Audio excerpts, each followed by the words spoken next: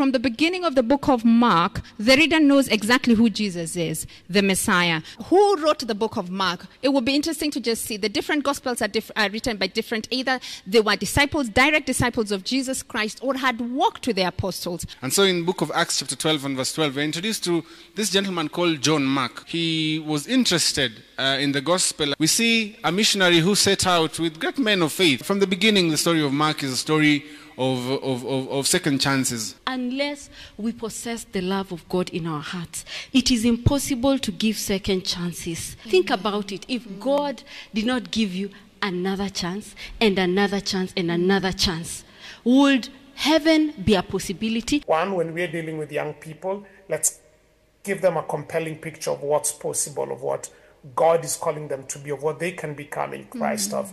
John Mark in his initial days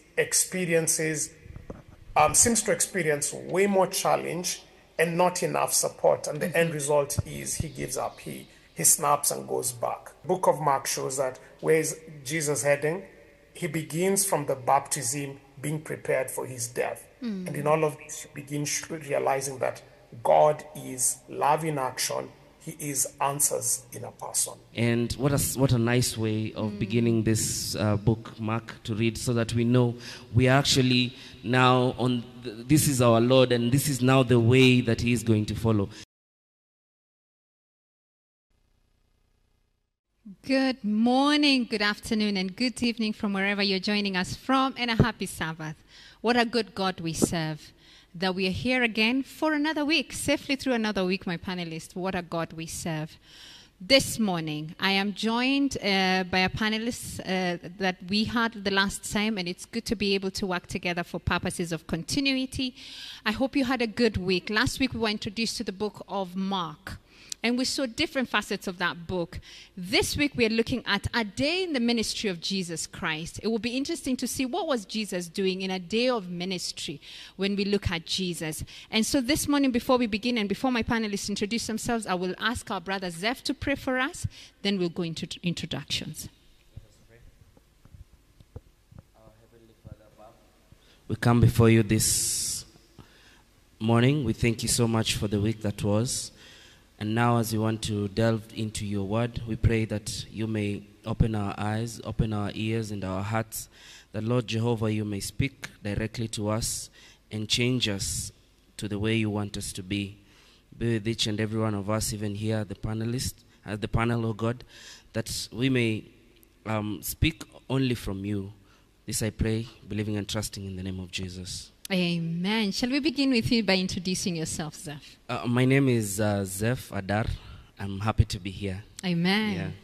Seraphine? Happy Sabbath. My name is Seraphine Okemwa, also happy to be here. Amen. My name is Ansongo Raphael Nyamiswa. It's a wonderful pleasure to be here. And online we have... Saya Jackson, total pleasure to be here. Amen. Thank you, everybody. And I hope you all had a good week. And it would be nice to hear if there are any blessings and testimonies that you would have for us this morning as we look at a day in the ministry of Jesus Christ. And I like how the lesson writer begins this lesson this week from our memory verse of Mark chapter 1, verse 17, my dear viewer, is that then Jesus said to them, "Follow me, and I will make you fishers of men." Follow me, and I will make you fishers of men. Each gospel, we're told, introduces the beginning of Jesus' ministry in a particular way. Matthew presents Jesus as calling disciples and then preaching the Sermon on the Mount. Luke tells us the story of Jesus' inaugural sermon on the Sabbath in a synagogue in Nazareth. John recounts the calling of some of the early disciples and at the wedding in Cana, and where Jesus performed his first miracle. The Gospel of Paul recounts the calling of 4 disciples and describes a Sabbath in Capernaum and what followed. This Sabbath with Jesus at the beginning of Mark gives the reader a sense of who Jesus is. And in the entire section of this week's lesson, there are few of his words recorded, a brief call to discipleship and a command to a demon, a plan to visit other locations, and the healing of the leper with instruction to show himself to the priest and to be clean. The emphasis, as last week we remember our brother Jackson said, is on action. particularly healing people. The gospel writer uses the word immediate to illustrate the fast action movement of the ministry of Jesus. I like Mark. We said Mark is a guy of action. He's not one of wasting time on words and flowery words. He's your kind of person. I think he's a red personality if I was asked. The kind of guy who says, let us go. And then only, as we are going, we are doing. So he's a person of action. And so shall we see? In this, we look at a day. So we're going to look at different days and what Jesus was doing by looking at the book of Mark. So we are starting with Mark chapter 1 from verse 16. And I'll go to you, Ralph, to say, when Jesus, when he said, follow me, who were the men that Jesus was calling as disciples and what was their response? Indeed, interesting looking at the book of Mark. See, Mark sort of declutters. Mark delivers to you the skeleton of the gospel. He removes all the flesh, all of that. He just gives you the skeleton of the gospel. And so you have Jesus at his core, and him and the things that he's doing for his people and for our salvation. And so in the book of Mark chapter 1 and verse 16 to 20, he chronicles the first account of Christ approaching James and John and Peter, as well as Andrew. And one thing that is interesting is that unlike in Luke chapter 5 verse 1 to 11, and also later on in John chapter 1 verse 29 to 42, as we said, Mark simply leaves out some certain details. For example, John introduces and tells us that these disciples were actually the disciples of John the Baptist. And then the Baptist points them to Christ and tells them, behold the Lamb of God. And then they stop following the Baptist and they follow Christ. But you see, when Mark is telling us this story, it simply says that Christ moved, first of all, to James and John. And he calls them and tells them, do what? Follow me. Later on, he moves then now to Peter and Andrew. And it seems as if James and John didn't have a boat per se. And so there's that contrast. And so the lesson writer says, but the Gospel of Mark may be presenting a contrast between the two sets of brothers in order to illustrate that difference, that Jesus calls to discipleship both those that have less resources and those that have what? Those that have more. It tells us, you see, in this account, Luke indicates that Peter does have a boat, and that in fact James and John were partners of Peter and Andrew. But in this particular account, it seems as if one set of these tools, one set has a boat and the other doesn't have a boat. But in essence, I think the message that the lesson writer attributes to this to a certain extent is that Christ calls both of those of us with boats and those who don't have boats. Amen. To all who have resources and those who have sources, then to all the call is to do what? To follow him. The call is to follow him. And then the question is then, what was the response of these men? And the Bible records and says that they did what? They left everything. They dropped their nets. And they did what? And they followed him. And so the question is, they met Jesus and spent time with him near the river Jordan. Consequently, their acceptance of Jesus' call to ministry was not some luck or escapade. They had thought this through. Of course, if you read, as we've made references to John chapter 1 and verse 29. But then the question is, why does Mark not fill in more details, as we've said? It is, in essence, to emphasize the power of Jesus. He calls, and willing fishermen answer. And their lives and the world itself are never the same. Amen. It simply speaks to us of a God who is beyond our circumstances. You don't really need to explain yourself to him. What you need to be sure of is, has he called you? And if he has called you, then he is powerful and he is able to sustain you. And if you indeed hearken to the call, follow me, then your life will never be the same again. Amen. As was evident in the lives of these fishermen. Amen, amen, amen. Zeph, is there anything that the Lord has ever called you to give up and follow Jesus? Yes, a lot. I think as a young man, so many things you need to forgo. For example, for me, I really liked football when I was young. And then I noticed that football was being played every Sabbath. And this was really messing me up. And because now I couldn't go for the football and again be at peace with myself, so I had to forgo that talent and just follow Jesus. Yeah. Follow Jesus. And even as I like the fact that we have said, and this is to you, Seraphine, as we looked at the characteristics of this man that God is calling. Jesus is calling, and I like what Raf has said about men with means and those sometimes with not. And sometimes, there's a tendency as a church or within the Christian community to think that those who with material things are referred to as blessed.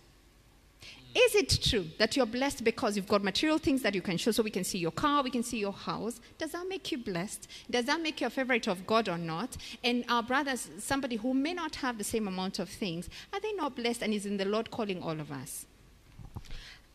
I think God is calling each and every one of us, regardless of where we are and what we have or what we do not have. Amen. And I think the greatest asset God seeks as he is calling people is a willing heart. Amen. Regardless of the limitations of an individual physically, socially, financially, and even sometimes even mentally. God literally looks for this one great asset, a willing heart. Amen. I love that. And you talked about mentally, and that brings us to our next lesson, Zeph, which is talking about an unforgettable worship. Because in worship, when we come here, when we come into Newlife, the desire of our hearts to come and encounter God, it's normally about holiness. We're looking at our holy presence. In this particular worship, there's a time when in Jesus, and I will struggle with this word, Capernaum, in the synagogue, when he encounters an interesting group and an interesting man among those who had come to witness this worship. Can you talk to us about this in Mark 1:21-28? Thank you so much, Mercy. This account is really interesting. In fact, if I'm just taking myself into that time, that day, walking with Jesus, and I see Jesus walking, and now he gets into the synagogue. He's at Capernaum, and now he gets into the synagogue, and then he starts teaching. And while he's teaching, these people are wondering, this guy is teaching with a lot of authority, and is very impactful to them. And then and they do not know him. The funny thing is that they do not know him. When we come here to church, we know how we know particular preachers and how they preach and what to expect. But these people are seeing a completely new person, and he's teaching with authority. And while he's teaching, in the crowd, there's someone who was possessed by a demon. This is also to show us that really people carry a lot of burdens to church. So let's reduce on judging people. We'll just give them time, And while he's preaching, these demons could not stay silent. These demons could not stay silent. They shouted, "You leave us, leave us alone." It's like Jesus was poking them, "You leave us alone." And they said something interesting, which also should be a lesson to us. That is from verse, I'll read from verse 24 of Mark chapter 1. It says, saying, "Let us alone. What have we to do with you, Jesus of Nazareth? Did you come to destroy us? I know who you are." Guess what? The Holy One of God. Amen. These demons are calling Jesus the Holy One of God. The demons recognize Jesus at that time. And this is to show that Jesus really was preaching with power and with love, that the demons had just to recognize that this must be someone from somewhere else. And going on, Jesus tells them to be quiet, be quiet and come out of him. So it's like Jesus is trying to conceal something, to conceal his identity.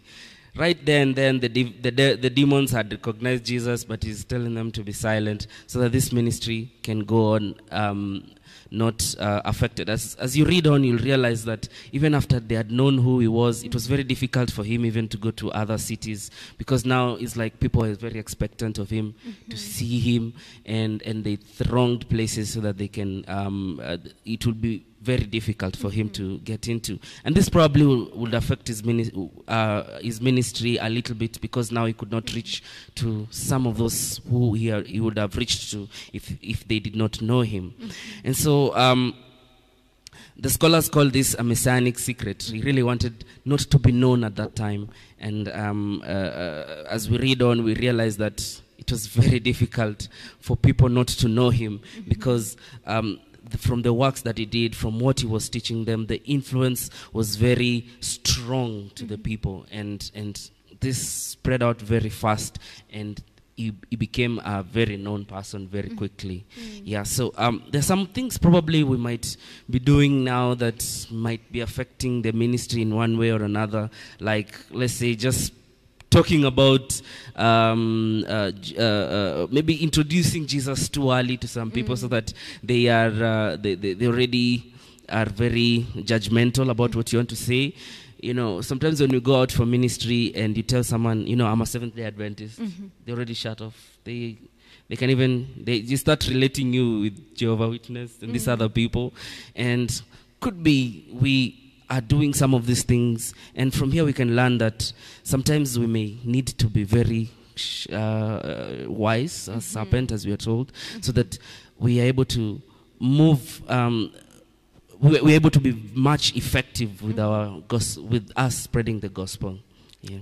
Very true. And I like that because as a personal testimony, I wasn't always an Adventist. And the first time I encountered Adventism was in college. So I walk into college, and my first Sabbath, the pastor who was preaching that day, my first encounter was when he talked about the mark of the beast and referenced it to Sunday worship. And you should have seen me sitting in that auditorium, completely lost. And I was a Christian. I did love Jesus. I loved Jesus with all my heart.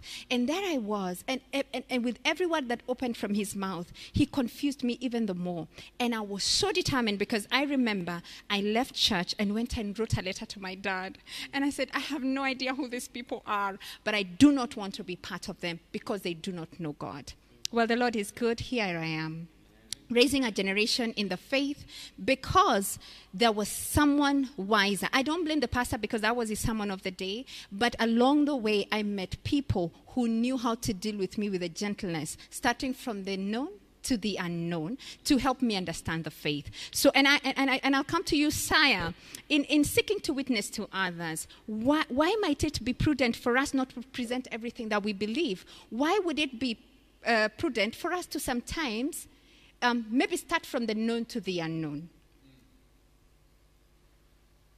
Because the reason, I'll use two metaphors. One is eating, hallelujah, and the other one is growth. I did botany, so let me use both to try and explain. When you're feeding, if you're feeding a child, okay, you only proceed as fast as the child's appetite and rate of consumption goes. If you try to violate any of that, you either run the risk of disinteresting the child in the food or choking them. So same thing with the truth. It's not the rate at which you push down things that leads to conversion, but it is the rate at which it is understandable, consumable, and applicable in the individual's life that will then win them over to keep wanting more. So people have different levels of understanding. Their backgrounds are different. Their perspectives are different. And therefore rushing to force feed them on all the truth just because it is present truth it's counterintuitive. You end up either leading them to what is called programmed non-responsiveness or just switching them off from the word. Now, that does not mean we need to shy away from certain topics. It just means the order and the sequence needs to be put in consideration. If I came to you asking you about the mark of the beast, that's a good cue. Let's start there. But if I was a completely new Christian, beginning me from the mark of the beast might be trying to climb the tree from the top. The analogy from growth is similar. The tree grows first as a seed, then as a seedling, and then it keeps from the leaves and keeps sprouting from there. So it's the same thing. Unless there are certain fundamental truths which, until and unless they are embraced and accepted and understood, growing other things on top of that becomes an effort to try and plant someone's feet in mid-air. They will not be able to stand. So unless somebody understands the tenets of the gospel, the reliability of Scripture, the aspects of the character of God. When you now come to these more, should I call it sophisticated or exclusive, I don't know the right word, doctrines, if you want to begin with that, it becomes very alienating because they have no roots upon which they are emanating. But if somebody has understood, for instance, Scripture is reliable, that God has been acting in history and we are made in his image, it becomes easier to then layer on top. So what is true with building is true with feeding, is true with agriculture, and is also true with nurturing souls in the word. Amen. So as in the natural, so in the spiritual, that we start from, what is easy for them to take, and then we go to what they need to understand. There's a passage that talks about the Christ method, Lone Seraphim, and in terms of that Jesus interacted with the people, met their needs, and then bid them, come follow me. And we're looking at Tuesday's lesson that's talking about more Sabbath ministry. So after this incident at the synagogue where, he cast out the demon, he then goes home with his friends, but they arrive in Peter's house. And tell us, what is it that we see in Peter's home, and how do we understand Christ's method in reaching his people? The book of Mark chapter 1 verse 29 says, and forthwith, when they were come out of the synagogue, they entered into the house of Simon and Andrew with James and John. But Simon's wife's mother lay sick of a fever, and anon they tell him of her. And he came and took her by the hand and lifted her up. And immediately the fever left her, and she ministered unto them. Let me pause it at that. He is seen as a savior of ministry, as a savior who, on his high and holiday, desires to do people good. He touches them that they may know him, and beyond that, then trust him, and then he's able to win their confidence. Amen. And then when he tells them, come follow me, they will come very fast because he has won their confidence. And look at this woman. She is healed. And immediately what does she begin to do? To minister unto them. I'm reminded of a quote in the book we were reading last quarter called Great Controversy, page 70, paragraph 2. It says, the Spirit of Christ is a missionary spirit. The very first impulse of the renewed heart is to bring others also to the Savior. This woman, the moment she is touched, she begins to do ministry. How many of us, once God has done something in our lives, he has healed us, and the greatest healing we can go through is the spiritual one. You have received the gospel. Then what does it prompt you to do? Do you just sit down, are excited about it and do nothing? Or are you prompted to do something for God? And then the word of God proceeds on and tells us, and at even when the sun did set, they brought unto him all that were diseased, and them that were possessed with devils. And he was gathered together at the door. Which door? Which door, Mercy? At Peter's door. My friend, how many come to you because they have seen what is happening in you, in your life, in your experience? There are many of us who outside there, we go to work on the streets, wherever we may be, with our relatives who are not of our persuasions, our friends, and they see nothing that points them to Jesus. The Bible says in the book of Luke, if I be lifted up, I will draw all men unto myself.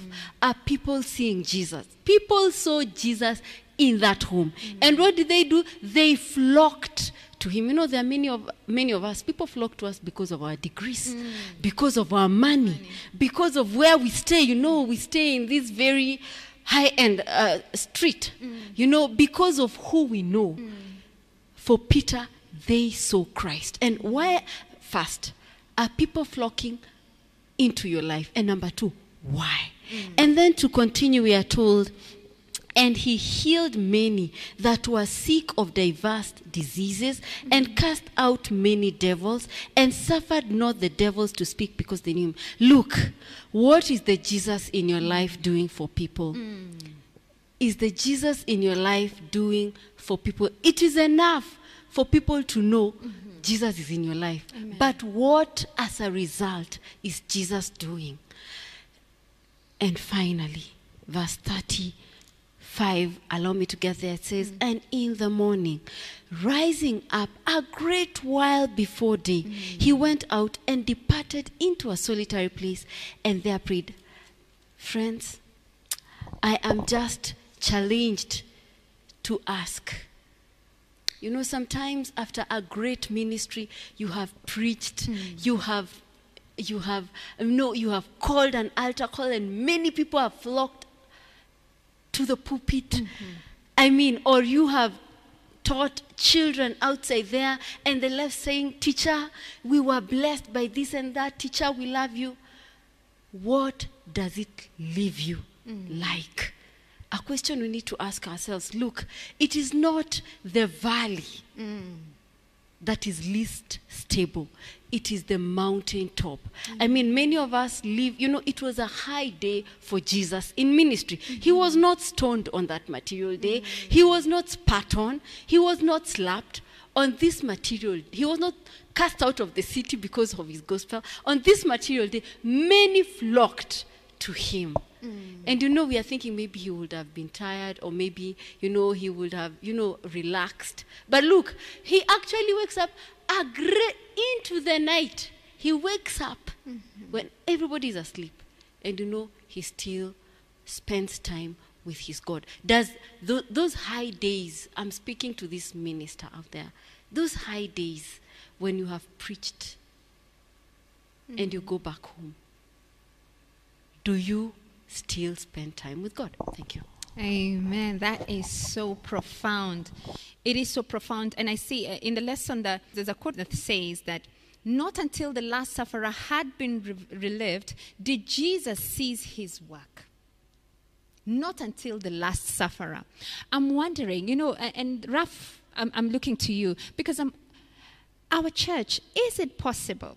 And as Seraphim has said, is it possible that maybe our Jesus is not visible? Or are we demonstrating this, Lord, that we are not able to see that there is so much suffering around us? What is missing in our church today that we cannot see the demonstration? And I'm not saying that the only answer of knowing that God is among us is miracles, but should we not be seeing these miracles really?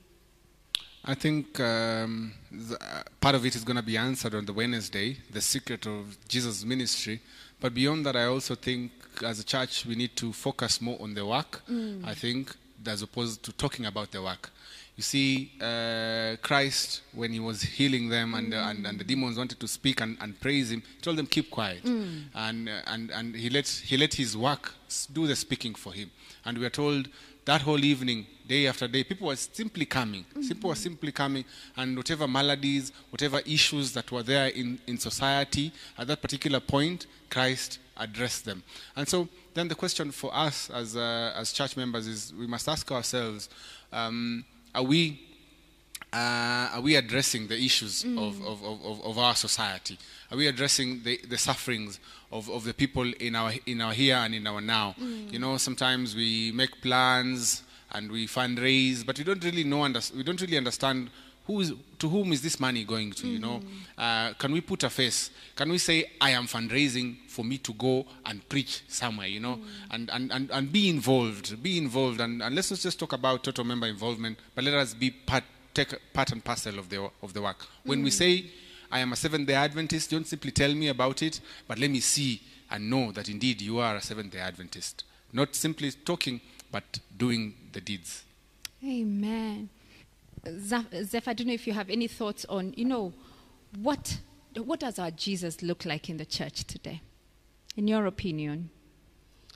I think from just picking up from what Rafa said, you see, we tend to hammer people with our Jesus. You know, we just want to shoot at them and their doctrines, And this actually came out just the other day when there was this demonstration, and guys were thinking that we are not out here to help, and there was a lot of uproar. And part of those memes that were doing round was that we just tell them about other people's doctrines which are wrong, what they what they don't need to do, and how we want them converted. But do they really see Jesus? You know, Jesus is love, right? Jesus is love, and so if I have Jesus in me, then somebody should see love, you know, like true love, which means I will take care of their needs. I will be listening. I will want to help where there is need. If someone is sick, I'll be very interested to, first of all, hear him out and see how I can help him before I would want to convert him, or before I preach the gospel to him. I should be more interested in the maladies of the people than converting them like Jesus was. You know, he would just heal them. You know, it's like instant. You come, just heal them before he would continue to preach, which is, I think, if the church would do that, would be, Jesus will come back much sooner. Amen. Yeah. So we then are saying, the church, is that this gospel is a gospel of action, and love is a verb. Love is above. The gospel must be above. But there is a secret that Jesus knew, Sire. And we want to see what is this that Jesus understood that maybe we haven't really understood, that gave him the power to be able to do the things that he was doing and how he was being able to do them. There's a saying that says if somebody does something over and over, it means it's either one of two things. Either option one is this person is addicted to this particular thing and it's having control over them, or the person recognizes that that repeated action is so important, hence they keep repeating it. Now, so for instance, an athlete who keeps training every day cannot be necessarily accused of addiction to training, but on the contrary, the athlete knows that they will play the way they practice. So they practice every day, they practice faithfully, they practice diligently and everything, because they know the importance of practice. But somebody who keeps visiting the beer hall every day is probably medicating something on the basis of alcohol. Now, when that person is Jesus and we begin seeing an action being repeated, him being God incarnate and being perfect, option one does not really quite apply. He is not addicted or controlled by certain things. If we therefore can eliminate option one, it means if we can see in Christ's life a repeated action, then we need to pay attention to it because he knew it was very important, hence he keeps repeating it. And the verse was already read, but I would like to repeat it again, and would like to consider the book of Mark, chapter 1, when you read from verses 35 through to 39, speaking about Jesus. And when you read this, we always need to remember this is happening on a day where in the morning he had spent Sabbath doing all manner of healing and stuff. In the evening, he's helped cure Peter's mother-in-law, basically. And then people have come and are now mobbing him, and they want healing and stuff. So to say all of this is an intense day. Now, in the context of that intense day is now when you're reading verse 35. Now, in the morning, having risen a long while before daylight, he went out and departed to a solitary place, and there he prayed. And Simon and those who are with him sought for him. When they found him, they said to him, "Everyone is looking for you." And he said to them, "Let us go into the next town, that I may preach there also, because of this purpose I have come forth." And he went preaching in their synagogues throughout all Galilee and casting out demons. So interesting that in the immediate context of everything we have just seen, you'd be expecting, if this was a modern day setting, would be expecting that if Jesus was vain, he would be on Instagram or on TikTok, putting, the picture saying like, yo, just cast out another demon, or hashtag healing, or phew, exhausted. But that's not the kind of Jesus we see. We see a Jesus who leaves everything he has done, and his popularity is soaring really high. Everyone is looking for him. But look at what he is looking for. He is looking for the face of his Father. He is out there in the mountains. He's out there in a solitary place praying. And this is not a one-off thing. The idea of Jesus taking time out to pray is a constant theme in his life. When you read Matthew 4, verse 23, it says, and when he sent forth the multitude away, he went up on the mountain by himself to pray.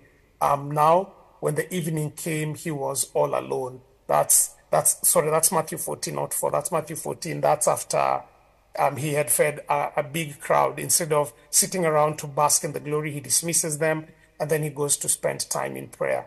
Mark will later on also document later in the life of Jesus in Mark 6, verse 46, and says, and when he had sent them away, he departed and went to the mountain to pray. In fact, even when you read on the very hours before he is arrested to eventually be crucified, the story is found in John 17, from verses 1 through to 26, Jesus is praying. So Jesus is if there's an action he is seen to be repeating over and over and over, he is a man of prayer. He's a man of prayer. And you do notice he prays at different times. He prays at the end of a very successful ministry, what in ministry lingua we call a mountaintop experience, when he feels like he's at the top of the world. He prays when there's pressure around him, like in the case after feeding the 5,000, there was a lot of pressure to coronate him king and probably have him lead the people to take over from the Romans. So there's a lot of pressure to comply. But Jesus responds to that situation with prayer. And he is praying when he is faced with perplexity and with imminent death and arrest in John 17. So Jesus is not just praying when it is good and great. Jesus is not just praying when there is pressure. Jesus is not praying only when there is death. Jesus is praying at all times. And it is indicative of what the effect of the prayer is. So for instance, in the longer passage we've read in Mark, when the disciples finally catch up with him in Mark 1, the story we've read from verses 35 to 39, and they're telling him, hey, there's a crowd. People are, like you're the hottest thing in town. Jesus does not respond by, let me go back in there. He says, no, my purpose is to go and preach elsewhere. So it shows you what prayer is able to do, because Christ had spent more time in prayer than listening either A, to the voices of the disciples, or more to the voices of the crowd. He is able to have clarity of purpose, even in a time when voices that would be pulling him away from the same were strong. Number two, what prayer does to Jesus is it helps him have the inner steeling, the inner fortification to be able to face hours and moments of trial like he did in John 17. And then 3, Jesus is able to stay true to character, true to principle, and true to mission as a result of prayer. And then finally, the emphasis of Mark does not seem to be the timings of the prayer, because you see him praying early in the morning, you see him staying late to pray, you see him praying into the night. So Jesus is praying at different times. So the focus does not seem to be length, duration. It seems to be the dependence that he had on prayer. So I know a lot has been made about, if you pray at 3 in the morning, that's the prayer God hears most, or you should pray at midnight, that's when it's most still. No, God is available at all times. What Christ was showing us is God is available in the evening, he's available in the night, he's available in the day, he's available over the noise of the crowd, he's available at all times. What he is looking for is for people to pray. And just to finish off on this, it's to remind us that prayer is opening of the soul to God as to a friend. It's putting our petitions to him as we would do to a friend. Prayer does not bring God to our level, but what it does is that it brings us into the audience chamber of God and allows us to have things and see them from a higher perspective. Prayer sensitizes the soul to the movements that God is making in life and in our own life, and then allows us to therefore align with the direction that God is going. Prayer is not cake that we eat on special occasions. Prayer is food that we need to have at all times. And I agree with Ellen White. Prayer is the very breath of the soul. Amen. And it was the secret of Christ. Amen. Amen. How profound is that? I wonder how our prayer life is, my brothers and sisters, and how we realize that if the Savior, if God himself recognized the importance of depending upon the Lord in prayer, how about us? Are we praying enough? My viewer, are you praying enough? The next question is, can you keep a secret then? And in this we see from the book of Mark chapter 1, still we're in chapter 1, verse 40 to 45. And in this situation we see a leper. And as we know in the Old Testament, that leprosy was really dreaded. I mean, every story that we've seen about the story of leprosy, anyone who was a leper, number one, they were outcast. They were cast out of the community and it didn't matter who you are. We see that in Naaman. We see that, in the small and big people, that you would be cast out of the community. But in this case, we see a Jesus who is able to relate with the marginalized. Who are the marginalized in our communities? And we have a Jesus here who is able to relate with those who everyone shuns. And I want us to look, and I will pick you, Zeph, for example, to look at, we see this leper, when this leper comes to Jesus, and maybe you can read for us so that then we know what we're looking at, and that's coming from Mark chapter 1 from 40 to 45, if you could please read for us. Okay, from verse 40, now a leper came to him, imploring him, kneeling down to him and saying to him, if you are willing, you can make me clean. 41, then Jesus, moved with compassion, stretched out his hand and touched him and said to him, I am willing, be cleansed.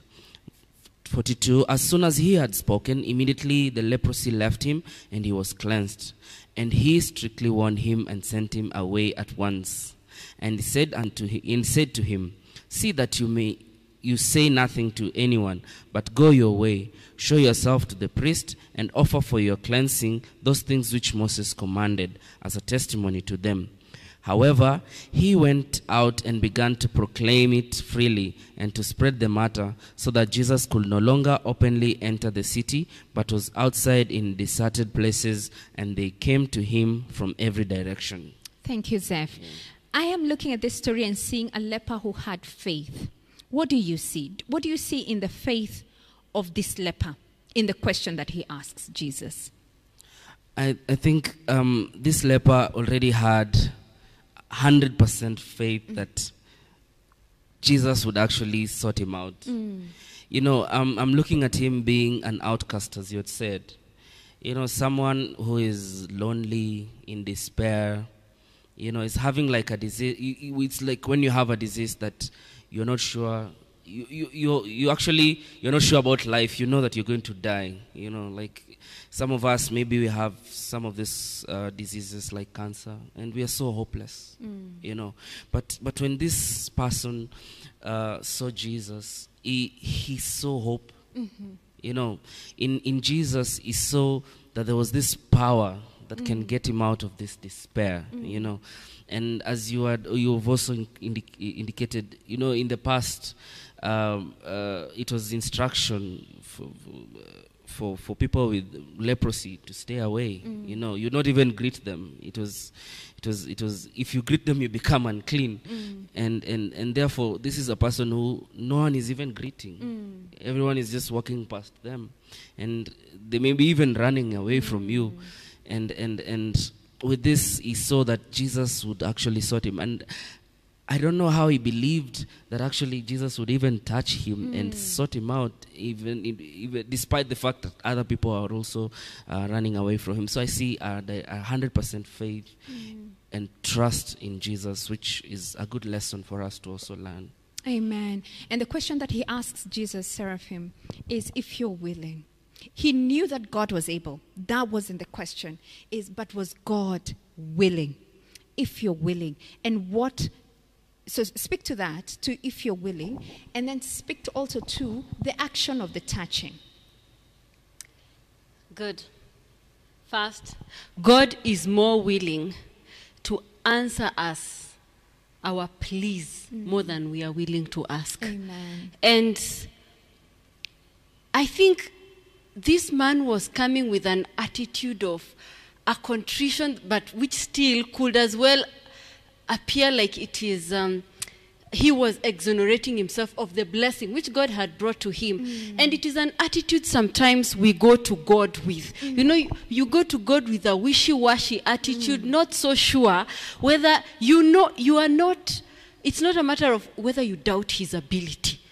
But because you don't want to be disappointed, you leave a room of, like, let me not put all the eggs in one basket. Somebody said... great expectations make frustrated men. So you're like, let me dwindle my expectations so that I'm not highly disappointed. But look, come boldly to Jesus. Amen. Come boldly to Jesus. And look, I love the faith of this man. One, he believed that Christ could touch him. Amen. Leprosy was a very contagious disease. And on top of that, deadly. And on top of that, without cure. There are deadly diseases that have cure. This was a deadly disease that has no cure.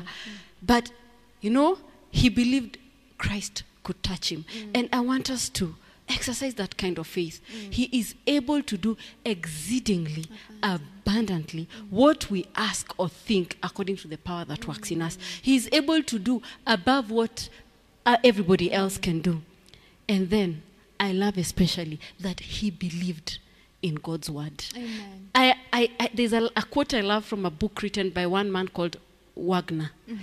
And he says, faith is believing in God's word, taking that word and depending on it to do what it has said it will do. Amen. And he said, be thou clean. Amen. And this man took that word, depended on that word to do what it has said it will do. Amen. And he was cleansed. I pray that God gives us that faith. Amen. Amen. Ralph, we're looking at... Mark is also looking at Jesus as the defender of what Moses had taught. So it's very important because he sends this leper and say, go show yourself to the priest. Why? Because Jesus could have said, I've healed you, go home. But he actually tells him, go show yourself to the priest. Why was this important? I think it speaks to Christ as one who obeyed the laws of the land, having been part and parcel of the people who sort of, to a certain extent, influenced thinking and tailoring of the law as he led Moses in the wilderness and the children of Israel.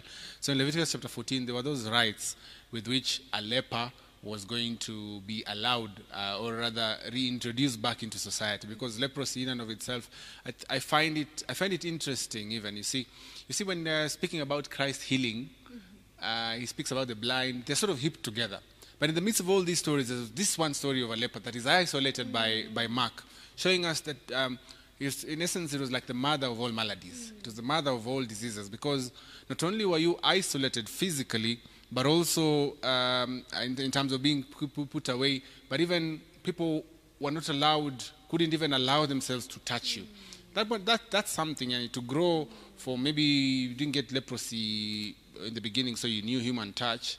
Then at some point, then maybe for years, nobody has ever touched you, nobody has ever looked at you. Anytime you approach, people scatter. So there's a lot of stigma. So leprosy in and of itself as a disease was quite something. And so there were rules in place for in order to reintroduce it to society. And one of them was that it was a prerequisite that you must present yourself to the high priest, who will then do a medical examination thoroughly, and then eventually now say for a fact that so-and-so is now completely healed. And so I think part of the reason also why Christ tells the gentleman to keep quiet about it is so that he cannot prejudice the high priest when the high priest is now examining him, so that he can actually get an unprejudiced examination, Sometimes when people are playing games, etc., sometimes you can say the referee is biased against this particular team. In science, in research, we say you blind the researchers. And so, in essence, Christ was trying some sort of to blind this the Pharisee, because if this man kept quiet and said, simply examine me whether there's leprosy or not, without even questioning who exactly healed me, then it gets a more objective assessment. And so it speaks to us of a God, I believe, who not only follows the rules of the land to the letter, as ties himself to them and his actions to them, and also beyond that also opens his, in essence, it tells us that the teachings of Christ are incongruent with the teachings of the Bible. Amen. That anything that comes from God must tally to the law and to the prophets, so to say. And so you cannot say that Christ is leading you today and you are in contravention to the things that Christ has said in the Bible. So true, so true. Sire, this leper did not listen. He was healed, and that's all that matters. And he walks around telling anyone who is willing to listen. And while that is, that based on him and not understanding why the Lord had told him to keep quiet, I want us to speak to our church today, and sometimes why sometimes we need to be careful about hampering the spread of the gospel, sometimes either by our words or actions, even well-intentioned. So there's some things that we think we are doing, and I'll give you an example, which is social media. I remember there's a time we had a problem in our church. It became public knowledge when we had a few wrangles in the church, and the loudest noise and criticism of church leadership came from church members. Now, while we tried to explain the reason why we shouldn't be the people doing that, there's a tendency for people to feel, but why are we covering up sin? Now, Sire, in your opinion, how is it that even well-intentioned, so we are saying if there's bad things that are happening in the church, then we need to expose them. But what is the danger of some of these things that we may do that may hamper the gospel work in the end? So at that point in time, it may feel like you as a young person going on Twitter and saying what is wrong with your church, you may have won a battle for that day, but we may lose the war in the end. Saya, I don't know what your thoughts are. I have two ways of looking at it, so I'll explain both. One is I usually tell people to subject the test for, if you were not a member of this church and all you had to go by was its own presence online and the behavior of the members online. Okay, so assuming you're not a Seventh-day Adventist and you interacted with what the Seventh-day Adventist Church puts online and what its members put online, about their church, about themselves and everything. So the question is, would you become a member of the Seventh-day Adventist Church? So before you put out any material, just always subject it to that particular test. And in most cases, the answer, I have met some of the roughest people I have met online are people who subscribe to Christian faith. Now, I want to quickly and clearly say something here. If Sire is rough to people online, that does not make the gospel untrue. Okay, that does not interfere with the truth or the not or lack of truth about the Bible. Those are two separate things. But for most minds, they cannot separate the two. They are like, if the gospel you teach makes you behave like this, then the gospel you believe must be untrue. So that's test number one. But then test number two is now more an internal test. If the church, and by church I mean the structures, the organization, the leadership, does not create either A, the sense that they are open to and able to listen, B, that there's a feeling that there's a clear process of how I'll be listened to, and that it can be, my views can be adjudicated and something will be done by them. In a digital world, people will want to be heard and they will move elsewhere. So it's going to be, so the eventual solution is going to be members sitting back and through the aid and the grace of the Holy Spirit ask themselves, is what I'm putting out truthful? Is it useful? Is it relevant? Is it honest?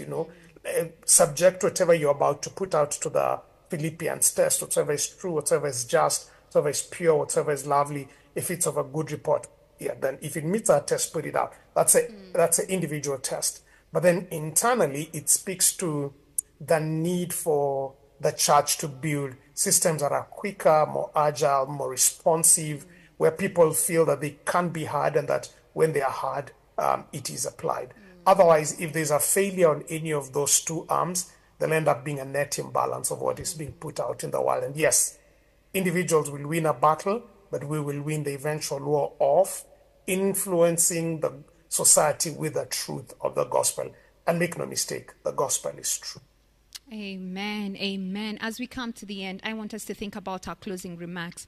But we also must be careful. There are some situations actually which even you put missionaries, there are missionaries who are in fields that are actually dangerous for them to be Christians. And sometimes there may be things that we may do well-intentioned, but could actually cause the loss of life of our missionaries. So let's be wise. And the Lord is not a God of confusion. God is able to give us wisdom. My brothers and sister, your last 1 minute each, your last comments. Let's start with you, Raf. It's an interesting story, especially one for the leper. It speaks about one who has noted Christ is healing people, and he says, you have the power to heal me. And beyond that, Christ goes and does that which perhaps had not been done to him. He touches him and cleanses him. Whereas touching a leper would make you unclean, if Christ touches you, then it's not your filth, it's his righteousness. Amen. His touch makes us clean. Amen. I think that's it for me. Amen. Seraphim. I pray that we learn from Christ. And what we are learning from Christ is that his works and not his words spoke more. Amen. And I'm prone to borrow from one man in the past who said, preach, if necessary, use words. Amen, Zeph. Speaking from what Seraphina said, action and action. Action actually speaks louder than words. It's a cliche. Borrowing from the words of the hymn, rescue the perishing, care for the dying, snatch them in pity from sin and the grave, weep o'er the erring one, lift up the fallen, tell them of Jesus, the mighty to save. Amen. I see that playing out in the book of Mark. Tell them of Jesus, the mighty to save. Rescue the perishing. Amen. Sire. What I learned from the life of a life in the day of Jesus is that what is needed in this day and time is a gospel that is hard. That is seen and not just heard, that is understood and not just preached, and is felt and not just merely heard, understood, or seen. Until we are able to transcend those three layers, then the gospel we have will become impotent. Amen. Amen. Our dear viewers, this morning there's a question that the lesson is asking at the end there. How did Jesus maintain a calm and steady approach to ministry and people in spite of his very, very busy schedule? It is undoubtedly because of his daily experience in prayer. If the Savior saw the need to pray, how about you? How about me, that I should depend on the Lord because I know just how weak I am without prayer? Thank you so much for joining us this Sabbath morning. May the Lord bless you. May the Lord bless your families. Until we see you again next week. And next week we will be looking at the controversies.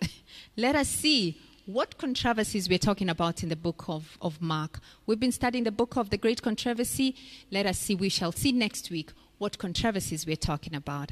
And until we meet you again next week, shall we pray to close our lesson? Shall we pray? Heavenly Father, we want to thank you for this powerful, powerful lesson, teaching us from your word that there is so much that there is to do, and your people are desperately in need of a Savior.